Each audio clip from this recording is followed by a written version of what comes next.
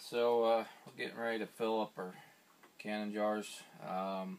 Couple things you do want to have, especially one thing you really want to have is these tongs, I guess you'd call them. Reach down in once they're done. You can pick them up out of your canner when they're hot like that. You can use a hot pad, but it's a lot easier and better to use one of these. Not that expensive. Next thing you want, which you don't have to use, but it beats kind of chasing them around in the hot water and stuff, is one of these things. It's a little piece of plastic lid grabber. It has a magnet in the end of it. You can just reach down in there, pick up a lid, pull it out, put it on. After you wipe it off, put it on there, you're good to go. So it's easier than chasing it around with a fork or sticking your fingers in hot water. Yeah. Stuff like that.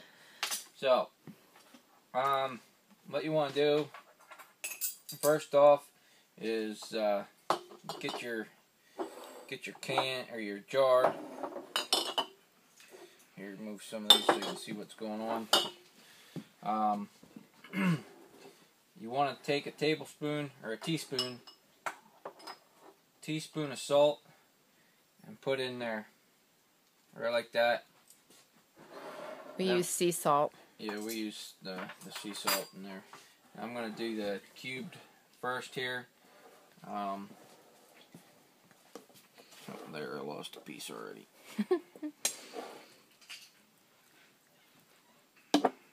This is something you should teach your children. This is something that, as you can see, both men and women can do this. You know, it doesn't go against any rules if a man's doing it. Manly men don't do this. Are you kidding? Oh, that's right. Sorry. You decide. Don't let him kid you. You're really not seeing him do this. But definitely, this is a skill that you wanna have. You want to fill these about. You don't want to pack them real tight. You can pack them down a little bit, but you don't want to go too crazy. I lost another piece. You're fired. Wheat. And you want it about an inch from the top of your jar. Come on, let go of it. You want your meat roughly from the top here. You want about an inch down in there. You don't want to go any more than that because of the expansion of your juices and all that good stuff. Alright, so the other reason for that too is it'll form pressure while it's canning, and if you don't have enough room there, there won't be enough air or space in there for the seal to actually suck tight. So that's something else you want to remember. There is definitely meaning behind that, so that's something else. So you reach in here, grab one of your lids, take it, shake it off, and then you want to wipe the lid off that seal. You want to clean the water off of that or it won't seal for you on the top. You want to clean that off and wipe the top of your jar off so there's nothing on there, no moisture, no nothing. Put that on there. Take this, your ring, tighten her down. That's ready to go in the canner. So we'll just take this, take it over here, stick it in there right away. Now and keep in mind, we didn't put any juices in there. A lot of things you can do require you to have juices in there, but meats are something you do not have to put liquid in with because they will create their own juices. That's how we did the venison last year. Oh, and I want to mention, last year when we did the venison, we put garlic cloves in each of the jars, and we put garlic powder in as well. Can you tell we like garlic? However, don't do that because as it sits on the shelf, that gets stronger and stronger. We eat garlic in every meal that we eat, but it got too strong and it wasn't tasty anymore. So don't season your meats while you're canning it. Season it after you take it out of the jars when you're gonna eat it. Cook it or eat it, and that's the nice thing about the doing your meat like this too. You know, if you freeze it, you got to take it out, let it thaw, cut it up, or whatever, then cook it up. This stuff, it doesn't matter, deer meat, elk, moose, whatever, chicken. It doesn't matter. You can take this stuff right off the shelf, open up the jar, and just start eating it. So it kind of makes it nice too. Very, very, very nice. What we're doing now, we got these strips. Put some strips in there. Did you wash your hands? Maybe. This will be your jar. And those are great for sandwiches. You know, you can pull a slab out of there and put it on a sandwich. You know, whatever you want to do with them. It just makes it convenient. Strips or whatever you want to do.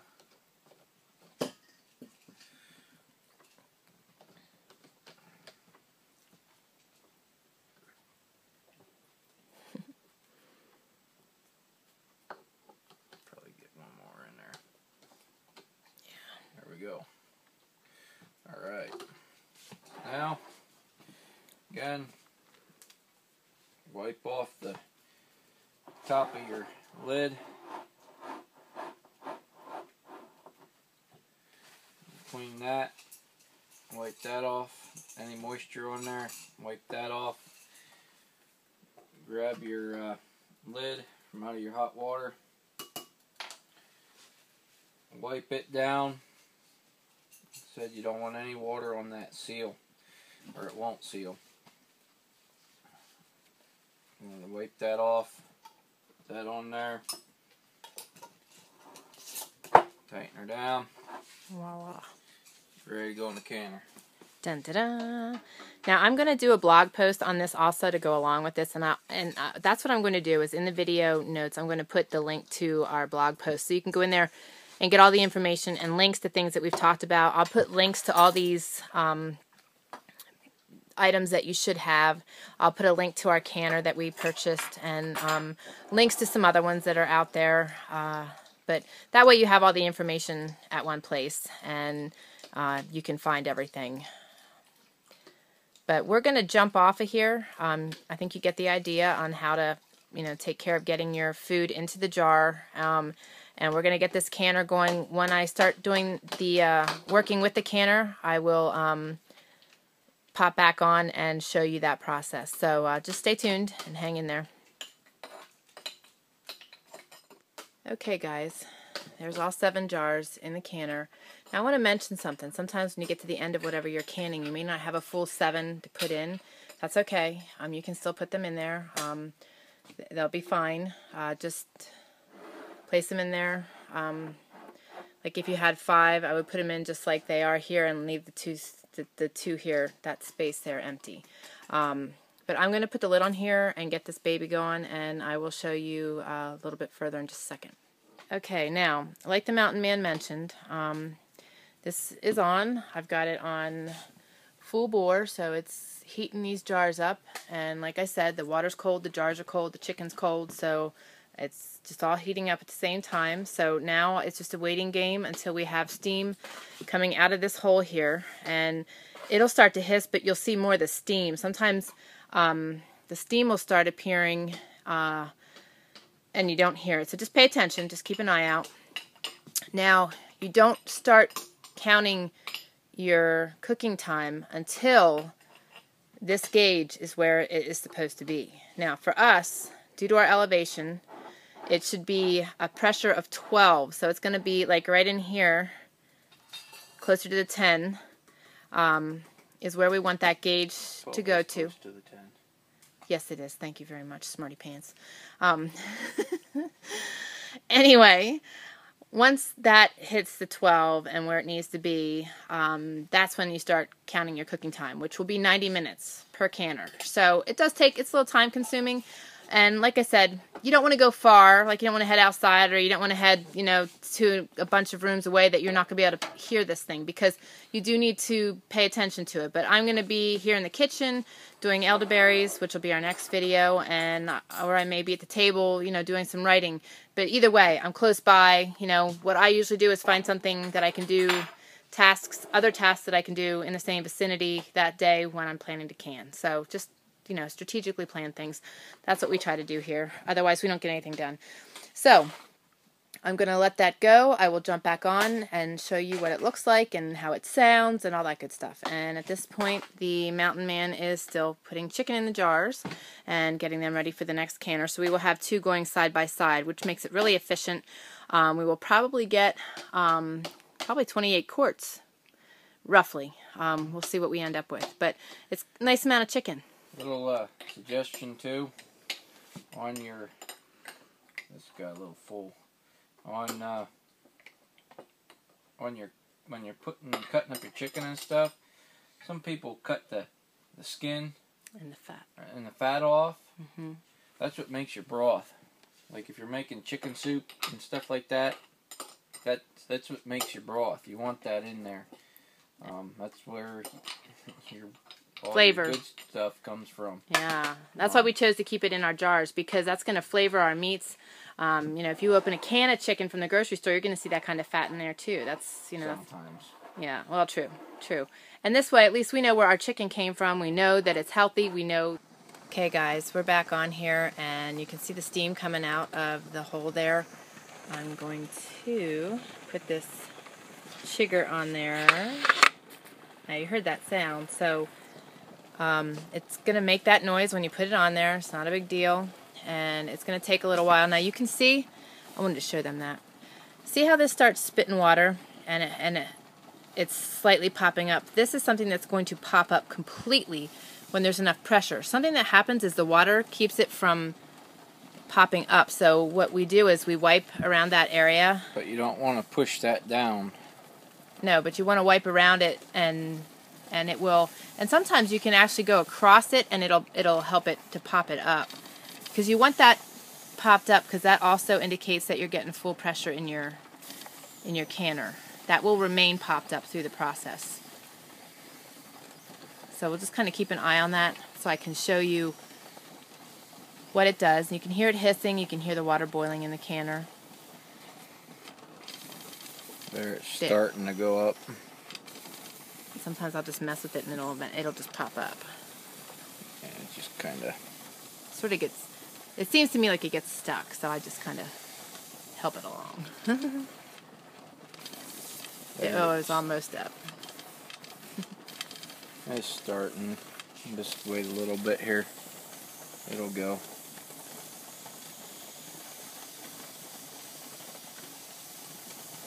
Dun, dun, dun. So close.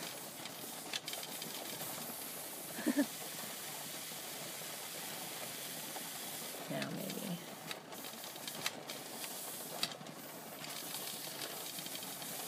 That's probably been boiling for what? I'd say 15 minutes? Yeah, something like that. We lose track of time out here, and we're convinced that Idaho has a warped time zone because it just seems to super fly by. That's some good English. Super fly by. It flies by super fast. And I'm an English teacher. Hey, I'm allowed to be tongue-tied every once in a while. Moving at the pace we do, it's amazing I can even speak right. Yeah. It's starting there. There it goes. Dun, dun, dun. Messing with you. Spoke too soon. Mm-hmm. Dang Murphy.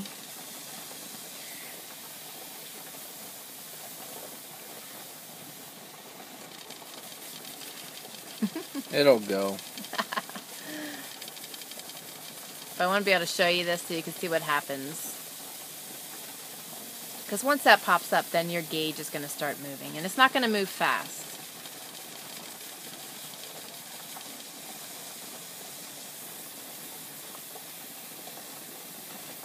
Try it now. There we go. Dun, there it goes. Okay, so now your hissing has stopped. You can hear that. And now we'll just keep an eye for a little bit here on the gauge. You do this, you want to wipe this little bit of water off of the top. Don't push that down. Right. Make sure that don't get pushed back down. I don't think you'll be able to, actually, because now the pressure's in there to such a degree that it'll... Still. I've never tried. I've always been excited when it is done its deal there so that we can move along. Okay, so now let's see if that gauge starts moving here for us.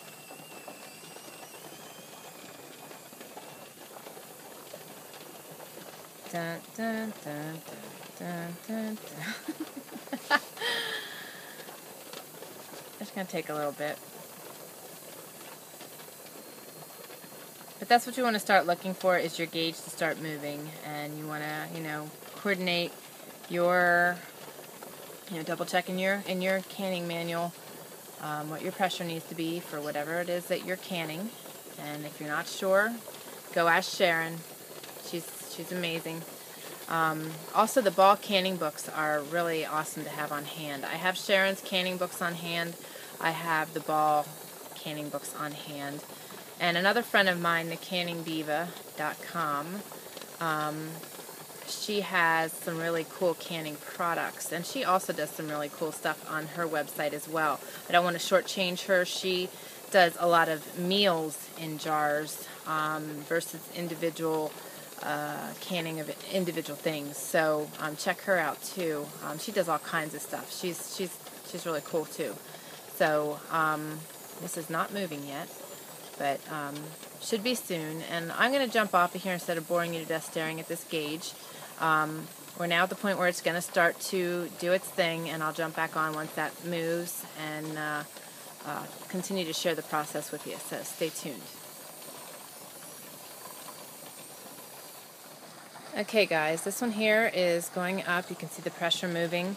Now, I did not turn the burner down. It is still on full, and trying to get that up to the pressure we want it to be, and then I'll start messing with the temperature. Over here, that one just popped up, so that one is just starting the process here. It's a little bit behind the other one. Were you going to say something? No, I was just saying we just just now stuck the top on there. So these are this needs to get up to 12, and when it gets to 12, I'll jump back on here and share a little more with you. And then we have 90 minutes to wait. And during that process, if there's anything that I want to show you, I'll jump back on, but otherwise we'll jump back on at the end of the 90 minutes and show you the finished deal and finish this video. And just hope that this encourages you to embrace a pressure canner and a pressure cooker, because these are not near as scary as they seem. The old ones look really something. They look like the aliens left them behind or something. But it's nothing to be scared of. It's something that can be really valuable to your self-sustaining lifestyle if that's what you're shooting for. So, did you have something else you wanted to add? Yeah. Okay. Then we're going to jump off of here, and we'll catch you guys in a bit. Okay, guys. This is now where it needs to be. It's a little high, but not too bad. But we really had to regulate the temperature, and you'll see in a second. This is on my absolute lowest setting. There's barely any flame coming out of there. Now, this other one you'll see has quite a bit more flame on it, and this one, I'm trying not to give you motion sickness here. Now that one's getting high, so I need to turn that down a little bit and bring that back down to 12. So you just need to keep an eye on it. Most likely, my one here on the left should be good now for the duration, but you still need to watch it. On occasion, you even need to turn it down just a touch more, which is nearly next to nothing. But this is good now. It's now being timed, so 90 minutes or hour and a half, and then we will have our chicken completely ready to put on the shelf. And I'll share with you how we go about that too, because it's good to let your jars sit. We get them out. Actually, we put them in the case boxes that our jars came in. They're just easy to transport down onto our shelves, and that way they're insulated against whatever they're sitting on, whether it's the counter or the floor. And we just let them set overnight, and then I'll explain more when we get there. So we'll jump back on. Okay guys, I just turned off the burner here. This has been cooking now for 90 minutes. So chicken is finished, and now what you need to do is let both these canners are going to need to basically decompress on their own. It's not good to try to speed up the process because heavy duty or fast pressure changes in these can cause the jars to burst and crack and all that good stuff. So what you want to do is just let it be. You turn it off and you let it slowly lose the air, and come back in probably about 20 minutes and just check it. And once all the valves, like this valve here will actually go down, and you'll be able to tell that the pressure has left, and you can then remove this cap over here. If it's still hissing, quickly put it back on and let it do its thing. But once you can remove that cap and there's no more pressure coming out of that vent, then you're safe to take the lid off. Be careful when you do so, though. It's still going to be full of steam. So you just want to be careful because you can really get bad burns from the steam. And then you can remove the jars using this tool here. It's so much easier having one of those, like the Mountain Man said. It's so much nicer as well. Just makes it easier. So they're easy to find at the thrift stores. So are these magnetic pieces. And again, I will have all that information in the post on this. But I'm going to spin this camera around here for a second.